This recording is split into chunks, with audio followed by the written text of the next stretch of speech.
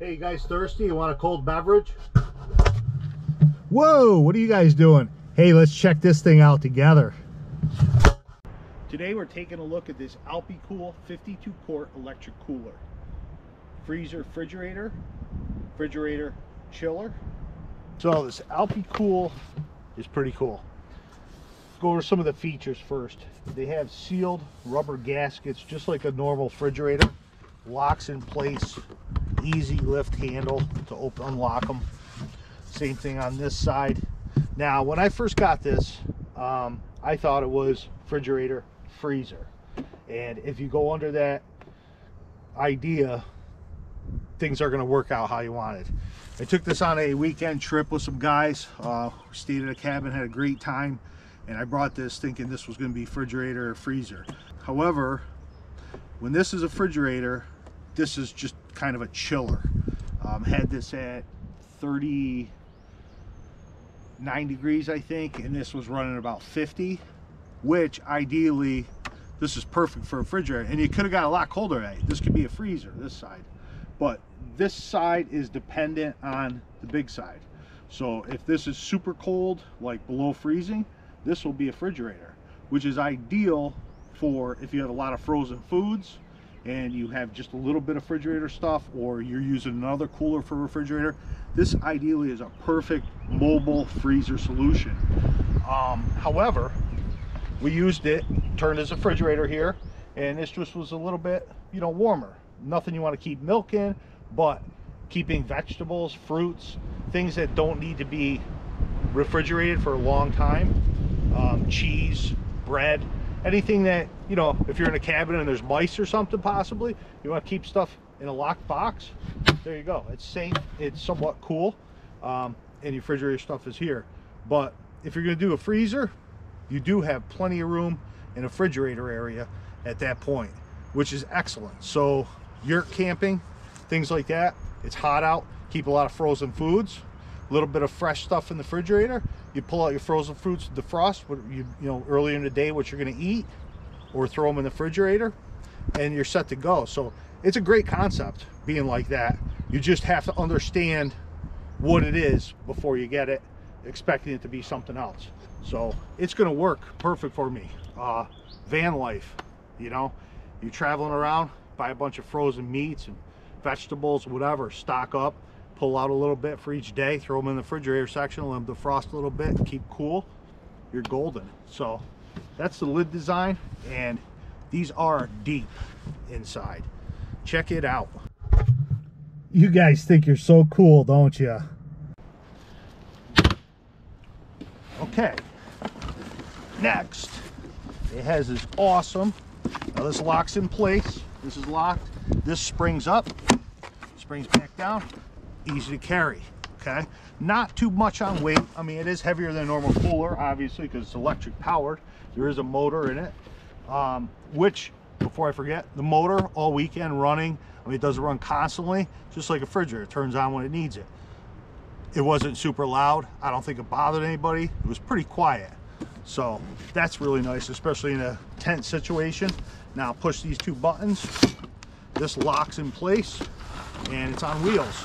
I wheeled this thing through rocks, over a bridge.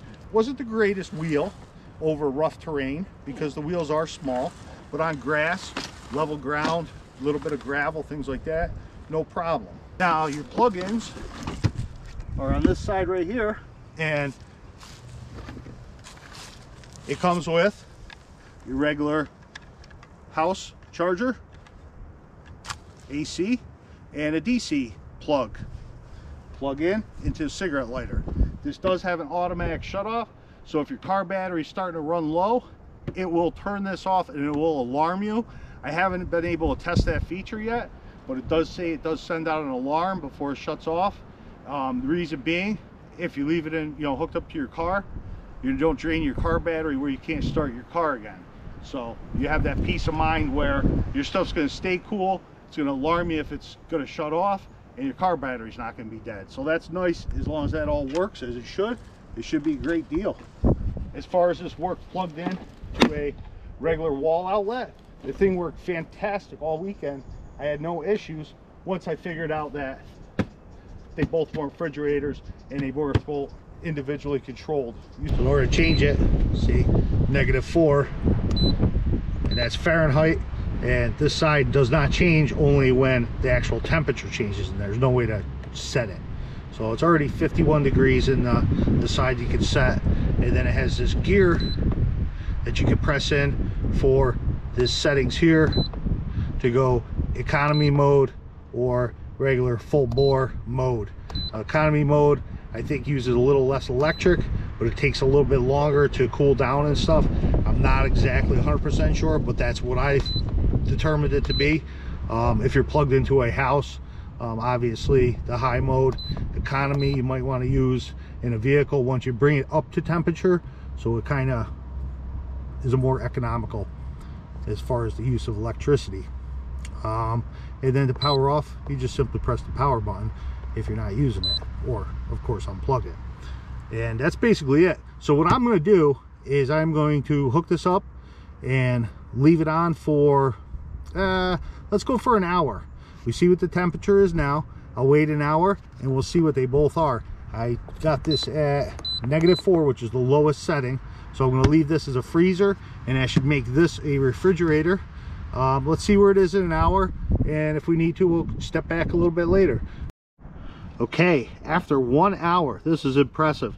Now it's not really hot out today, so obviously probably if it's a 90-degree day and there's sun beating on this, it may take just a hair bit longer. However, I mean, it's not bad out. It's like 55, 56, something like that outside with a breeze, a good breeze today. Anyways, look, it just changes now. It's down to -6. That's lower than what I set it at -4. So -6 degrees Fahrenheit in the freezer side right now, and 31 over there. That's almost too cold to keep food in there. Not a problem. Why would you want to put it on -4 anyways?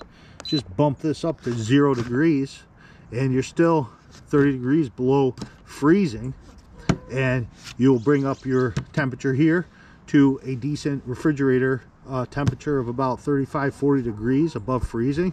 Anywhere between 35 and 45, I think you're good to go for a refrigerator. But let's take a feel inside. Wow, that is cold. Ice cold inside there. Obviously you can't feel it on camera, but the outside, hey, it's 57 degrees on the plastic outside, so that gives you an idea what the temperature is outside.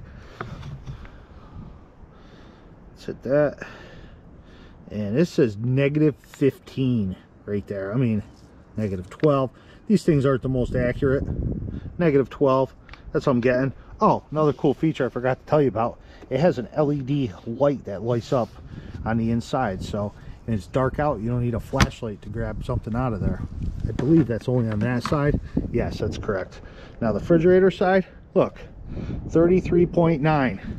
That's ideal. That's a very cool refrigerator right there. So you can keep milk, eggs, cheese, all the stuff that could spoil in here, have freezer stuff in here, and you're good to go. The Alpicool, I like it. I like it a lot. So check this out. I will put a link down below in the description. If this is something for your camping adventures or van life, absolutely. Thanks for watching.